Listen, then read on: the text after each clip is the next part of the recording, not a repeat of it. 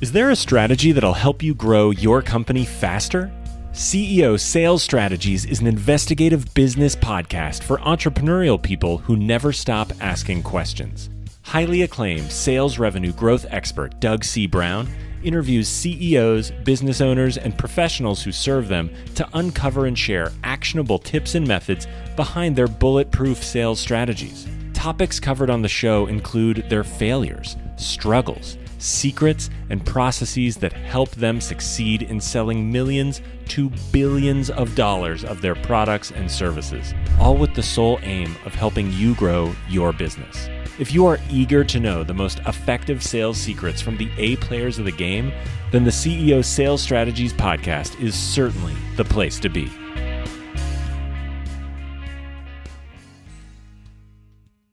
Hey, this is Doug C. Brown with the CEO Sales Strategies podcast, bringing you an excellent guest. Her name is Sarah Jolley-Jarvis, and she owns a company called Selling Without Sleaze. I brought her on here because she's an expert on and around models and business models and how you should use your model, how you should not use your model, and is your model actually serving you in business, or is it actually holding you from going where you want to go, whether it's professionally or personally? And we talk a lot about utilization of time, and we talk a lot about how do you want your life to really be professionally and personally, and are you building your business around your life, or are you building your life around your business? Because this is where business models get you stuck. You're not clear in the beginning. Then the second part is, how do you build processes and systems into the business model to kind of free you up? Because the number one and number two complaint of all entrepreneurs I have heard over the last 30 years, number one is, I want to make more money. I want to grow my company. Number two is, I want to work smarter, not harder. I'm tired. I'm not leveraged.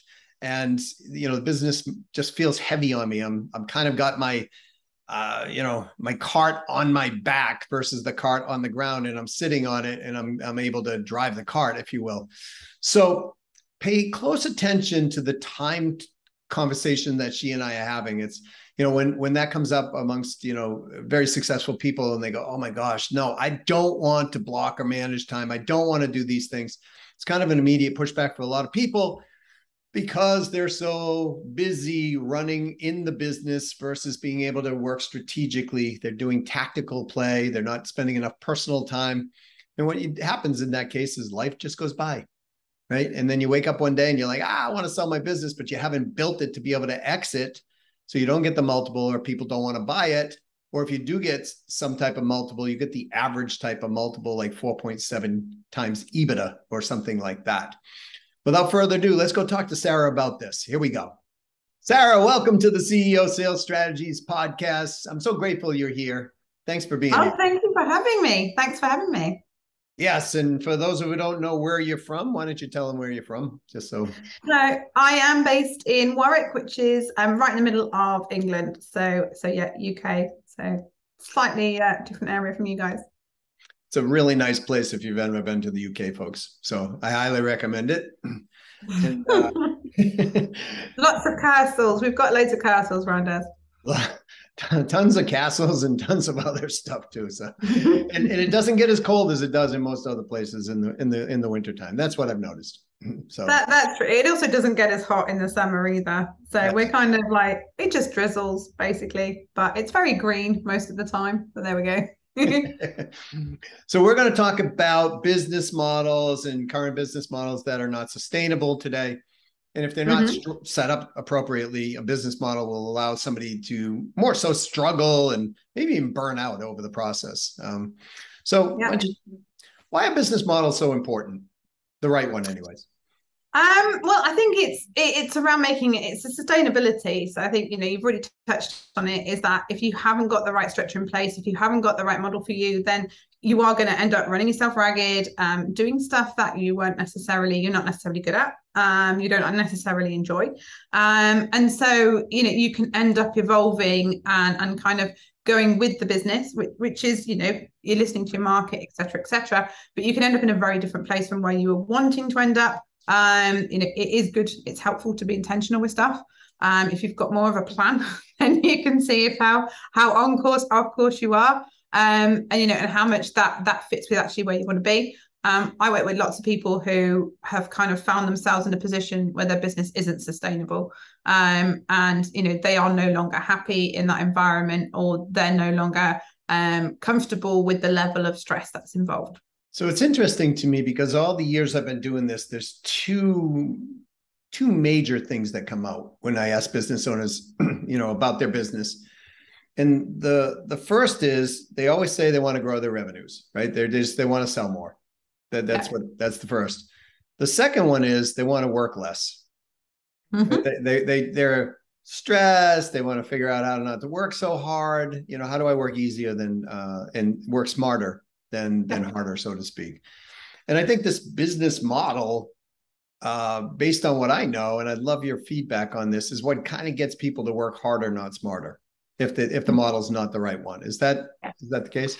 Yeah, I would agree. Yeah, the thing is it's interesting, isn't it? Because lots of people come to me with the whole, I normally want to increase my revenue or at least have it more predictable. But at the same time, I want to be working less. I want that balance. And it's like, well, you can appreciate that a lot of the time you need to put the work in to get it in a position where you can then start taking a bit more of a step back. And so the two things aren't necessarily go hand in hand, particularly not in the short term. But yes, definitely you end up and not necessarily, as you say, it gets harder. And a lot of the time when you start looking at the activity that's going on, it's not the smartest level of activity. It's not something that you look at it and think, oh, you could tease this off. Is there any value in you doing that? And that's what I find a lot with smaller businesses is like, your customers don't care who sends the invoice. They don't care who does the admin. That's not the place where you add value. And so it's looking at actually where do I need to be? Where do I need to be showing up? And where can somebody else potentially, with either better skill sets or more cost effective, take over that kind of activity? So turn it into a system versus just a sole proprietorship, if you will. Yeah, I think the thing is particularly if you've run your business, you've set it up, it's obviously been you from the beginning, but taking those components away and getting somebody else to do that's a different skill set in itself. And when you start with processes and procedures, people like regularly just glaze over. They're like, oh, I don't want to be doing that. I don't want somebody sat there like, literally or remotely looking at what I'm doing and putting it out into a process. And it seems like it's not money for old rope, but it's not something that anyone gets excited about. Right. It's a bit like having your house rewired. I mean, like, who cares? Like, you don't switch on the electric and be like, oh wow, that's much more effective, or it's doing something it wasn't doing before. It's doing exactly the same thing, but it's a better system. And I think that's the issue is it's not as exciting as some of the other purchases and investments you can make in your business. Yeah, that makes a lot of sense. But the reality is, though, you can get a better quality light switch, so the lights go on automatically. You can get something that's, like they call it a Decora switch in the United States, which it's a lot easier to flip the switch. It's not that little toggle switch, right? There's a lot of little different ways of making that lighting experience more enjoyable. Yeah. And so I want to step back and say, okay, companies who are starting or companies who are, far down the line, right? I mean, there's a different thing, but the premise seems to be the same. If you're going to get leverage in your business, from what I'm hearing you say, one has to create process around everything in order to kind of get that, or most things, let's put it that way, right? I did one thing with an entrepreneur one time that they had a sizable company, right? It was almost $100 million company. And he's like, I go out and I get coffee twice a day for the employees. And I said, what is that costing you? And he goes, nothing. I just go out and get coffee. It costs me the coffee. I said, let's figure out what you make and what your company makes per hour. And let's figure out how much time you're spending out going to get coffee. And let's figure out what that cost you. And it was darn close to $1 million a year when we figured out the numbers, he was spending about 3 hours a day going out and getting coffee, blah, blah, blah, blah, blah. It doesn't take that long to get coffee. But then he got caught up with other people and he's socializing and doing all that other stuff. Now, A, he could use his time back. B, I asked him, I said, can't we hire a full-time assistant just to go get coffee? I mean, I'm sure we could pay $40,000 a year. Yeah. Right. And so the reason I bring that up is because a lot of people don't think of all those little small processes as eating up their time or eating up their revenue in company. And, you have a company called Selling Without Sleaze, which I love, the name of it. And so let's step back. Let's start with the person. I'm just starting my company because a lot of them go, well, then I'll just outsource everything. I'll just put it all into a process and I have to do nothing. And I don't believe that's realistic. I've never started a company where that ever worked. How about you? I've heard of them. I've heard of ones which are quite quick to, they're basically just taking orders and everything else is just drop shipped and implemented for them elsewhere. But yeah, in general, yeah. I mean, when you hear of these things, it's normally because it's the anomaly, not the norm, isn't it? Yeah. Oh, and what I find is that when you hear about those things, they're usually highly financed companies. Mm-hmm. So they got VC money, venture capitalist money, or private funding of some sort. And they're like, hey, let's just set it all up as a system in the beginning. But if we're starting a big business organically and we're funding it organically, we don't have that kind of cash to throw at it. What do I do to start process? Because even if we're a larger company, I suspect the process is somewhat similar. What do I do? The nuts and bolts, like, okay, I'm a person starting out, or I've got a small company. I've got, I don't know, 8 employees, and I want to now create process because, darn it, I'm going out and getting coffee all the time, or I'm doing, I'm the one who's dealing with, ordering things from the office supply store or whatever, right? So what do? Can you kind of give like a roadmap in some capacity? So I'm a big fan of time tracking and then time blocking. So you've got to understand, where is that time going? And the amount of people who said to me, oh, I'm a slave to my business. All I do is work all the time. And then I've got them doing that exercise. And it's just amazing how actually, if your business was your boss, how unhappy they would be with the amount of time you're committing to that business. And I think that's the problem is particularly when you set up your own business, it becomes part of your life and it's very difficult to separate the two. And so, you've got it now with people who work from home and are like, oh, I keep putting the washing on between calls and stuff like that. And it's like, well, then you're not actually focused. It's not focused time. And I think when you've got that opportunity to work yourself, it's something to celebrate those times when you can do stuff that you wouldn't get away with if you had a boss. But then it's being aware of the fact that you're doing them and kind of celebrating and reminding yourself that this is a perk. Because I think if you are telling yourself, all I'm doing is working all the time, all I'm doing is working, and you're not pointing out those moments where actually you're getting that time that you wouldn't necessarily get otherwise, it begins to make you appreciate, actually, I'm not working all the time. It gives you a bit better of a perspective on it. And so, understanding where your time goes, then you can start to highlight areas like the going out for coffee, where that's just not something that doesn't make business sense. And that's when I'd start to say to people, look, is this part of your role, or is this part of like your sort of personal time? And I think once you start sort of allocating it and separating it out into the different aspects of your role, even if you've got a team, I've had clients do this with a team, because I've been like, what are your team doing? Are the job even basic stuff? Are the job there's no job description. It's kind of those roles have evolved as somebody's come on and they've helped, and then they've got, they've enjoyed doing one aspect of their role. They've started doing that aspect and they've brought somebody else in to do another aspect. And you end up with this organization where you don't have clarity on, you kind of all muck in, but mucking in only works to a certain extent, and it only works with certain personality types. And so then you've got that clarity. So who's doing what? Because until who does what, how you can't even hope to put processes and procedures in place, because you've got no idea what's valuable, what you need to be doing, what you don't need to be doing. And I think it's a little bit like checking your account, seeing what's going out of it and thinking, do I actually need all these subscriptions? It's quite a cleansing experience, because you can look at what you do in your role, you can look at what others do and think, you know what, we don't need to be doing this. What is this bringing us? And I'm a big fan of always looking back at the numbers. The numbers tell you, where your business is at, how profitable an activity is. And when you start looking at those numbers and understanding the cost that's going into these different activities, you begin to understand, is it actually worthwhile doing some of these activities?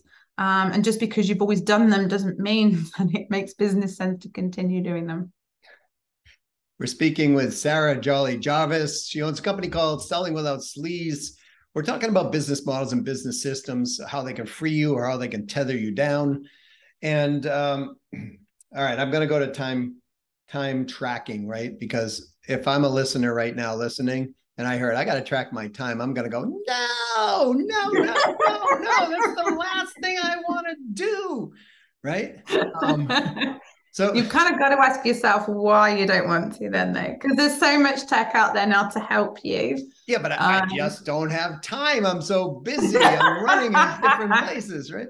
You've got tech. You've got tech. If you're doing it mostly on your computer, you've got technology that there's an app, which don't ask me what it is. I'll have to get back to you. But my husband uses it because he's a bit of a procrastinator at times.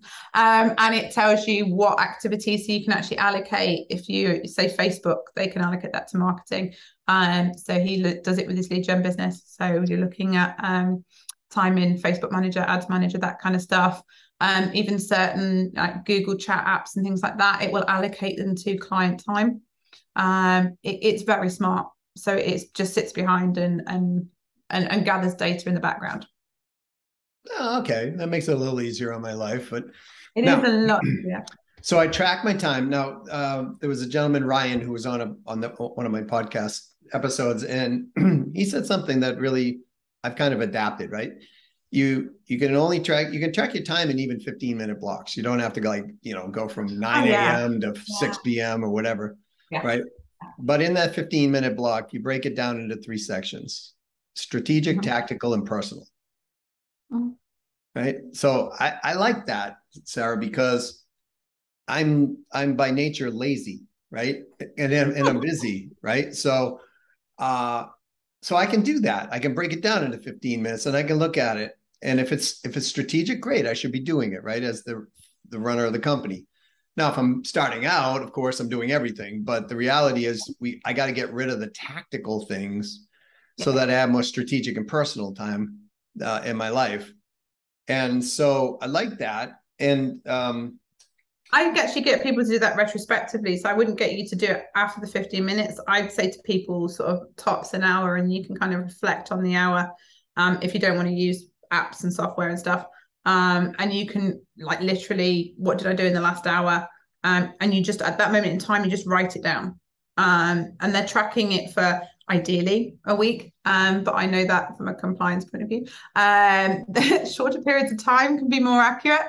It's about getting accuracy and whatever's going to work for you. But literally at the time, you just brain dump. And then actually I like to keep things super simple. I get them to go through with different colored highlighters and just highlight the activities and actually put them then into categories. So you'll find that, there's the admin and general stuff like that. So rather than labeling it at a sort of a higher level, it's just to go with the nuts and bolts of what is it I'm doing, and then label it later, and then sort it out from there. So this works really well if you're looking at getting a virtual assistant in, or somebody to help you with a particular aspect of your role, is to understand, not only are you understanding what you're doing, but you're also understanding how long it's taking you.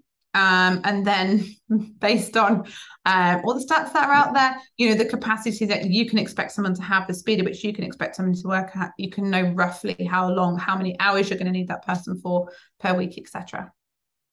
That makes lots of sense. I have a rule that I try to follow. My wife thinks I'm crazy, but anything I have to do, I ask this question: how do I get this done without me having to do it? And so I a lot of the things that people focus their time on, and I'm as guilty as anybody else, but they focus their time on when you start tracking it. And that's what I don't like it. So everybody was in agreement with me, like, yay, no, I don't like it either, right? Here's the thing. I don't like weeds in my backyard either, right? But what will happen is if you don't track your time and you don't do it consistently and you don't put it into practice, just like weeds, they'll just keep coming back. And, because we're creatures of habit as human beings. And what I found is, for 6 months, I'll not do this. And then all of a sudden I'll find out, oh, geez, I'm doing this again, right? So what happened? I'm not tracking my time. Yeah. So and the thing is I get clients to do it as sense checks. I don't necessarily get them. They don't have to do it all the time. And I definitely would recommend looking at software if you are going to be doing it on a long-term basis. But I think, for a short, just an initial snapshot of what you're doing, where am I spending my time? The vast majority of clients, we can get that down so that they're at least taking half a day over 2 days. So you get half a day, one day, half a day, another. So you're getting the equivalent of a full day off a week. And that is quite doable. Even most of the time, we're looking at putting admin in place, so getting admin support. But in some cases, it has just been smartening up actually what you're doing. Time, you expand a task to fit the time. And so then if you then start time blocking, so you get clarity. So I get a lot of clients to do days where, you are working on the strategy, then you are working on the implementation within the business, then you are looking at the sort of business development side of stuff.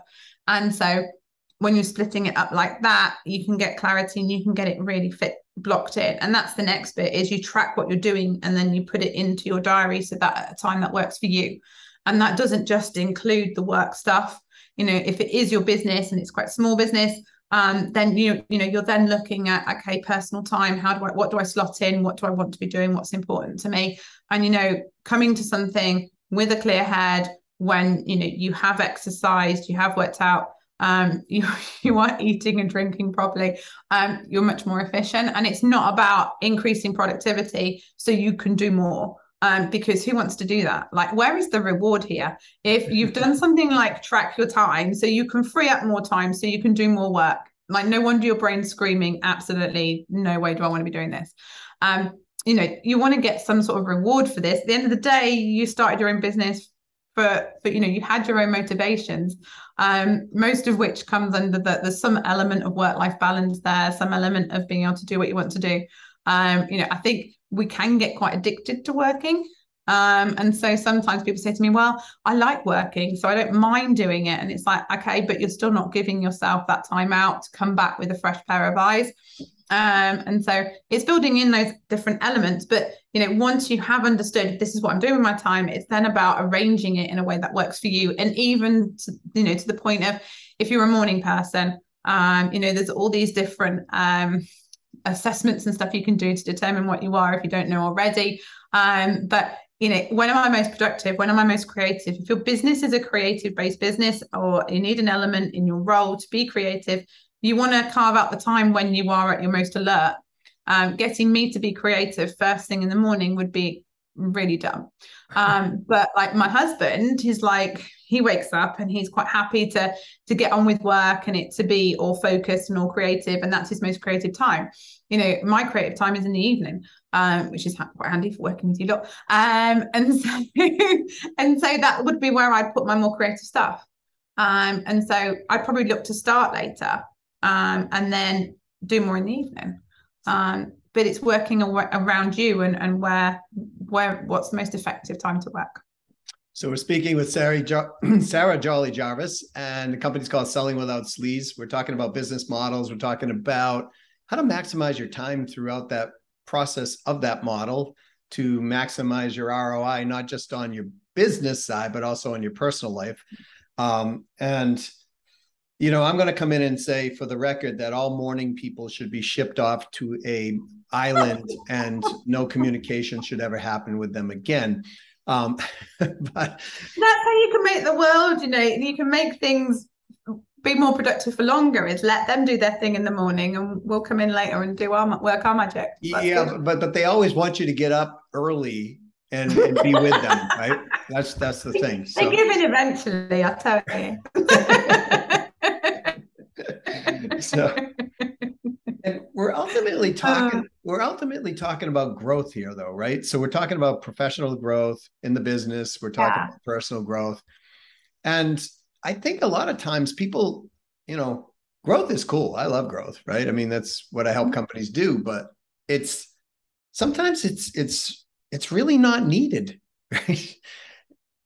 And sometimes it's detrimental to the actual, what I have found, it's detrimental to the actual quality of people's lives. They think, like you said, they're working all the time, they grow in the business.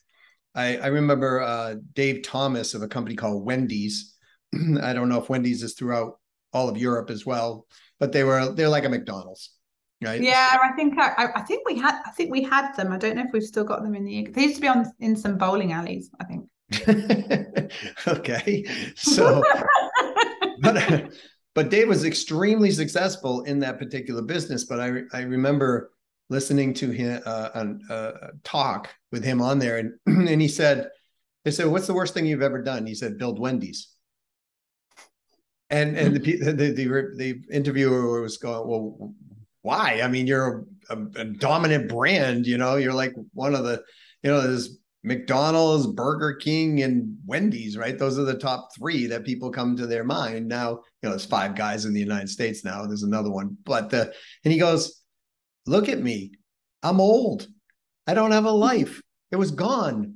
Now I'm out of Wendy's. And what am I going to do? Buy a boat? Like, I have nothing to do. Like, his purpose in life was just all about building that business. But that's what he thought. But what he really thought was, when he got to that age, was I lost time with my kids. I lost time with my family. I didn't have, the ball games or whatever he didn't, wasn't able to do. And so growth's not always that it's not all that it's cracked up to be, sometimes, I mean, how many pair of shoes can a person wear? Right? No, ladies, don't be yelling at me or sending me hate mail, okay? No, there is a definite, there's a cutoff, isn't there? I remember so I had studied economics at high school, and it was always like the backward bending supply curve. So with labourers, you'll get to a point where the money's not worth it, and people would rather have their time back. That always stuck with me, because there is that point where actually there's no need, your sort of diminishing returns on the amount of money you have. Because it is taking up that time, and you don't get time back. Right. So I think clarity of end goal is probably the number one thing that people don't have, which causes them to build a business that gets out from underneath them. I think also it's a bit like when I was at high school, everyone went to university, and so you just go to university. And I think, it takes a lot of effort sometimes to sort of step out of the process that you're being swept along with and think, hey, why am I doing that?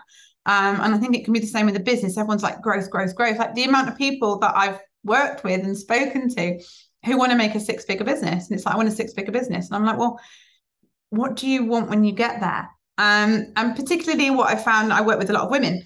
And what I found is actually that they find it very unfulfilling. They get to that 6 figures, and they're just like, actually, it's not as good as I thought it was going to be. Like, what did you think it was going?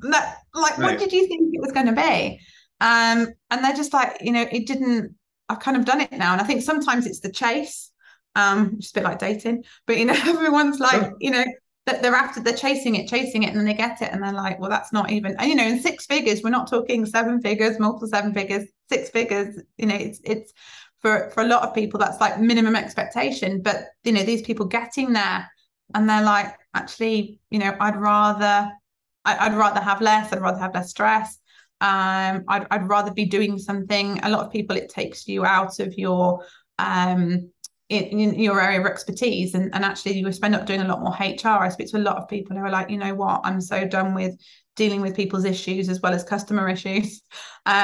And it's taken them away from, they actually enjoyed the implementation side of stuff, and they're very good at the implementation, and everything else is kind of outside their comfort zone and things that they need to learn. So, it is looking at actually, what do I want to do? I remember reading a book by Get Rich by Felix Dennis, How to Get Rich. Yeah. And he was based around here. He used to live around here, unfortunately he died. But he was saying that, what, I think his estate was worth 500 million when he died. And he was like, in his book, he said, I think he made an approximate figure, but he was like, I should have stopped at 47 million. He was like, because after 47 million, it didn't really make a difference.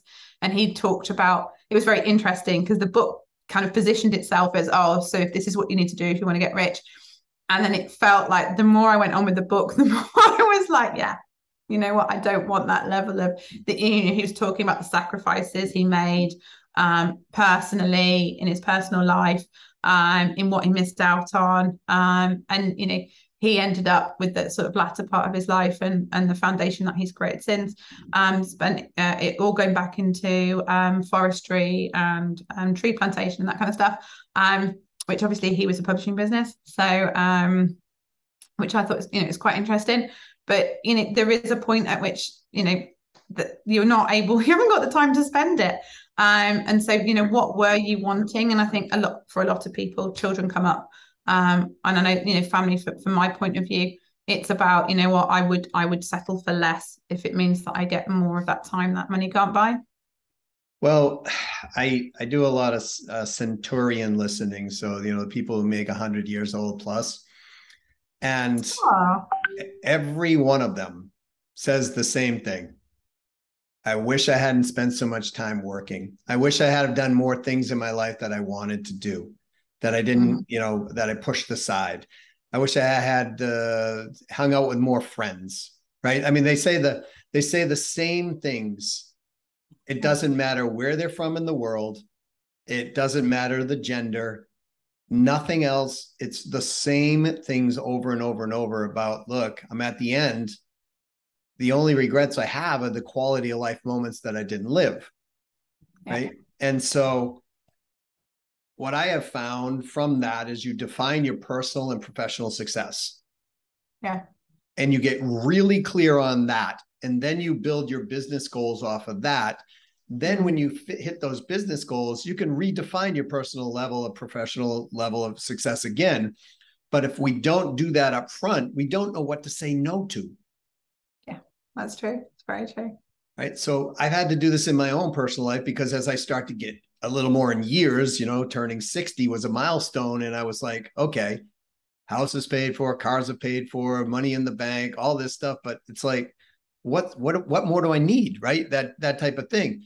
And so I had to look at it differently, Sarah. And I think for our listeners here, if I would challenge them, you know, based on what you're saying, track your time, track what you're doing, but be clear from the beginning whether you really want to grow it to that level or not. Because I know a lot of business owners that, you know, I know one that had a $200 million company, and he was the most miserable person on the planet. He cuts his company back to 50 million. He's extremely happy because he doesn't have all of that stress and things going on. So, you know, when we get to a certain level of money coming in, then it's kind of like, it's nice because you could do things in style. But the reality is, those things that you have, are they fulfilling you now? Because we all think we have, I don't know, it's 2:36 in the afternoon now. Everybody thinks they have till 3 p.m., right? Like it's a given, but it may not be. So what would you say to people like, okay, I'm listening to this, it kind of makes sense, but I don't really know if can I pull this off?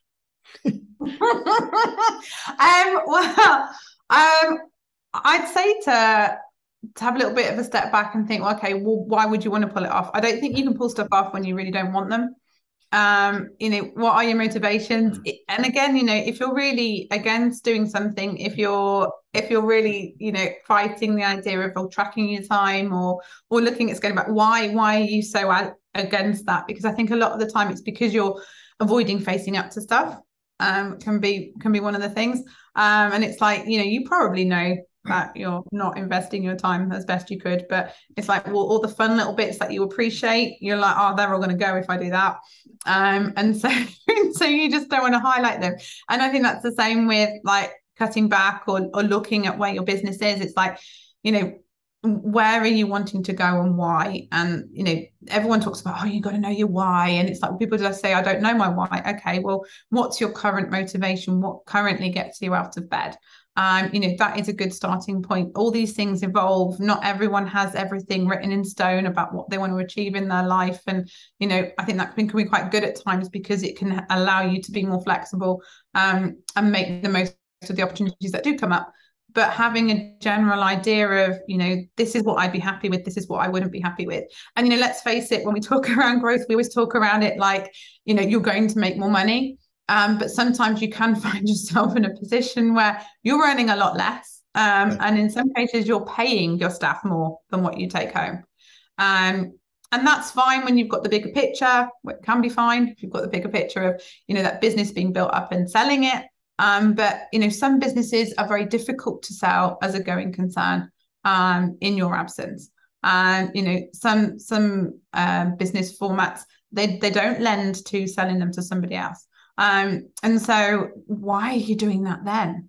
If you're in that growth period where you are paying people more than what you're getting yourself, where's the end in sight? Where are you going to say, enough's enough? And that's what I've done with quite a few clients is we've discussed where are we going to say, this is enough's enough. We're going to look at something different. We're going to, review it at this stage. Because I think sometimes you can just keep going. We talk around it in England, flogging a dead horse. You don't want to keep going just because that's what you're supposed to do. Because you don't know what else to do. Having something, an idea in place of, okay, this isn't sustainable for any length of period of time. I don't want to sustain it. So at this stage, we're gonna reassess and we're gonna look at what we can do differently. If things haven't worked out, is a really sensible thing to do. I've met people who have been waiting for that next big break, that next big deal, and they've been waiting for years, and they've been getting themselves more and more into, financial precarious positions as they're doing that, waiting for something to happen, which just doesn't come through. Yeah, I think if we look at some of the most successful people in the world, eventually they get to a point where they go, I'm cutting back. And they take a different role. I mean, you look at Bill Gates, right? You look at Jeff Bezos of Amazon, right? Mm-hmm. Step down as CEO. Oprah Winfrey, Yeah. You take any, Michelle Obama, right? I mean, whoever in the United States or in Europe or in Africa or wherever, you look at them, they get to a point and they go, okay, you know what? No. I'm done. I've had enough, right? And I'm going to take a different lifestyle. So if it's all about making money and it's just all about growth, now, that's probably easier to say when you have hundreds of millions or billions of dollars. But the reality is that most people don't want to work that hard to ever get that kind of money anyways. It would be nice to come in, but it's kind of like, they'd rather win the lottery, but, but the reality is to get to those levels, it takes a lot of work. I've built hundreds of millions of dollars worth of companies with collectively with other people. And it's a lot of work. It really is. And it takes a lot of dedication and time. So determine what, waters. And it's not all that sex, it's consistency. And it's not all the work that you do actually on a consistent basis. It's not necessarily all the kind of all that sexy stuff that you'd expect, all those decision making, those discussions. It's a lot of it is showing up and consistently doing the same sort of stuff or building on the same sort of stuff. And, that can get really monotonous. Yeah. And, and if you're traveling all over the world and you're never seeing your family, your children grow up, or you're seeing this or that, and you're like, I can't even go to a movie because I don't have enough time. Right. Those are alarm bells going off. Right. So track your time, block your time, understand what kind of model you're in, understand the reason what that model is there to do, get clear on that model and, live by that model. And you can always change your mind down the line. Right. But, see how it goes. So, Sarah, how do people get a hold of you if they want to get a hold of you? I am literally the only Sarah Jolley-Jarvis on the planet. So you can, I'm on Facebook. I'm very active on Facebook. I have my own podcast, which is Women's Wealth Podcast. So please do check that out. I am active on social media. The best place is either my podcast or Facebook. Excellent. Thanks for being here, Sarah. I appreciate you being on the CEO Sales Strategies podcast. You are welcome. Thank you very much for having me. That was fun. I really had a good time there. Now, I can tell you, as you could tell on the episode, I'm not a time management type guy. I don't like tracking time. I don't like blocking time. I do it because it's a necessary evil. That's the way I look at it. But a lot of you might look at it as a necessary benefit. right? And either way is fine as long as you do it. Because the reality is, if you're spending too much of your time in the business, tactically working in the business, you're going to get stuck. There's no way around. Your growth will be stuck, or you'll be building a business on your back, and it's going to feel heavy and stressful.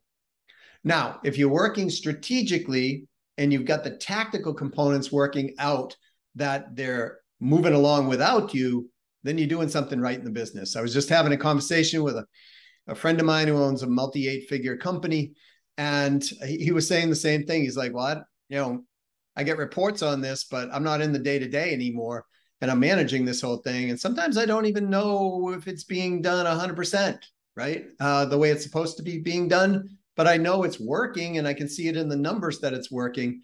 And then we could always go back and optimize it. And he goes, well, I guess if we're doing this right now at this level, we must be doing something right, because I'm not having to deal with it. Where, a couple of years prior, he was doing all of it, right? So you can turn your business into anything you want. I learned from a successful entrepreneur who built a $110 million company. He told me one time, he said, the model is what gets people stuck. And I really thought that through. He's like, the model sets you free, or the model gets you stuck. Now, what I know is the model gets you stuck if you're not clear on the end point that you want, and you don't build a model around that end point. So the first thing that I would recommend is you write down what you truly want, not what you think you want, but just get brutally honest with yourself. What do I want? What do I want professionally? What do I want personally?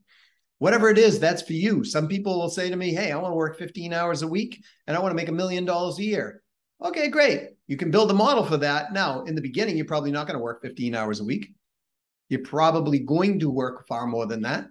But, whatever it might be, maybe you're running a $30 million company and you're like, you know what? I want to run this company, but I don't want to be in the company day to day, but I want to pull money out of that company. You could do that. You've got to just adjust your model in order to get there.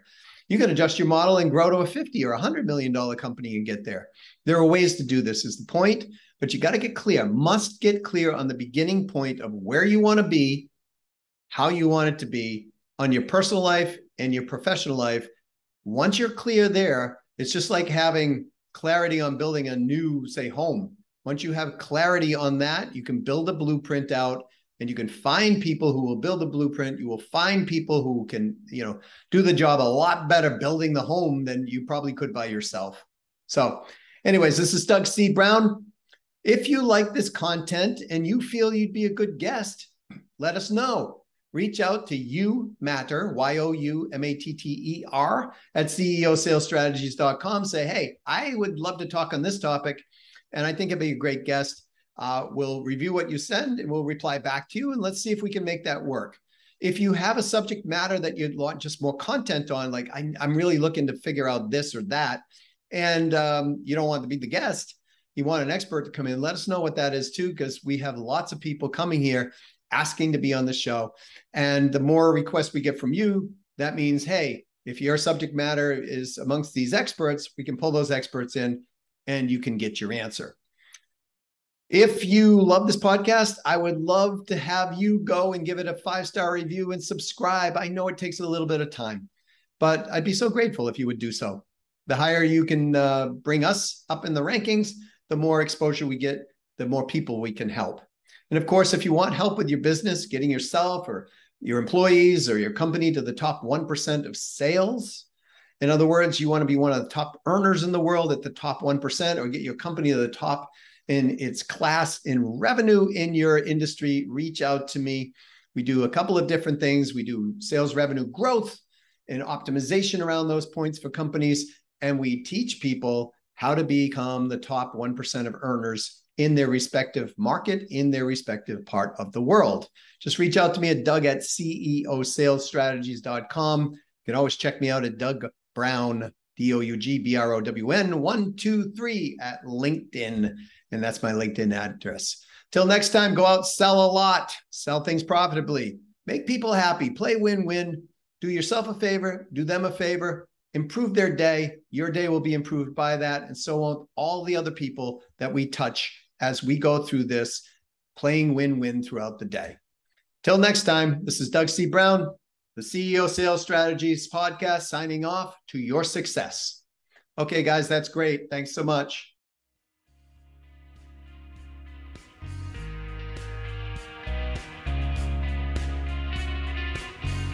Thank you for listening to another episode of the CEO Sales Strategies podcast.